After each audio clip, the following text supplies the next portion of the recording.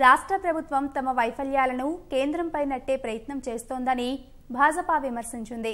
తెరాస సర్కార్ సంక్షేమ పథకాలను సరిగ్గా అమలు చేయట్లేదని, రాష్ట్ర ఆదాయం పడిపోయిందని, ఆర్థిక మాంద్యం ముసుగులో వాటిని కప్పిపుచ్చే ప్రయత్నం చేస్తోందని ఆరోపించింది.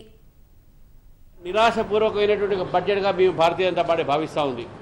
రాష్ట్ర ప్రభుత్వానికి తగ్గుతున్నటువంటి ఆదాయం కానివ్వండి, కొన్ని పథకాలని పూర్తి చేయలేని పద్ధతి మనకు పరిస్థితులు ఉన్నాయో వీటన్నిటినీ కూడా కేంద్ర ప్రభుత్వం మీద తప్పిదాలని తోసే ప్రయత్నం చేస్తుంది రాష్ట్ర ప్రభుత్వం.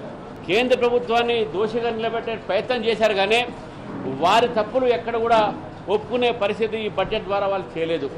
ఎంత ఆశ్చర్యకరమైన విషయం అంటే ఆరోగ్యశ్రీయే బాగుంది, ఆయుష్మాన్ భారత్ బాగలేదు అనేటువంటి మాటలు మాట్లాడుతూ ఈరోజు ఉన్నటువంటి ఒక హాస్పిటల్స్కు ఆరోగ్యశ్రీ బకాయిలు ఉన్నటువంటి విషయం మనందరూ తెలుసు.